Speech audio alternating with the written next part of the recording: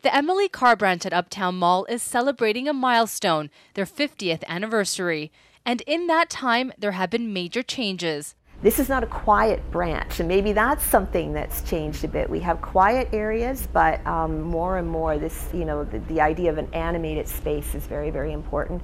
Gone is the old era of quiet, hush-hush libraries.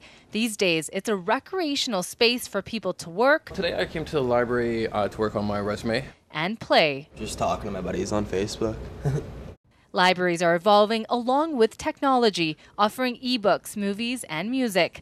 People not only come to use the computers, they can rent them out too. Like something new that we're doing now is we're actually lending out tablets, so people can have access to some of the electronic materials. So you can borrow the medium as well as the device to watch it on.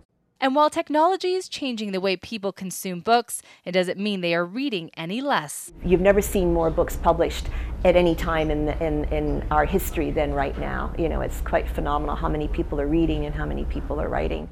People in Victoria love their libraries, and they use them. I use the library much more than I ever used to when I was a teenager.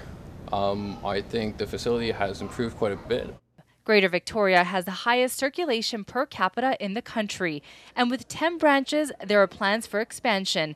A new library will open this year in the West Shore, and another one is being talked about for James Bay. And now they're much more hubs of, like here we are at Uptown, right? They're part of a large commercial center because it's a place that people come and actually use and spend time in. Branches in the region have a lot to celebrate, as the future of libraries looks bright.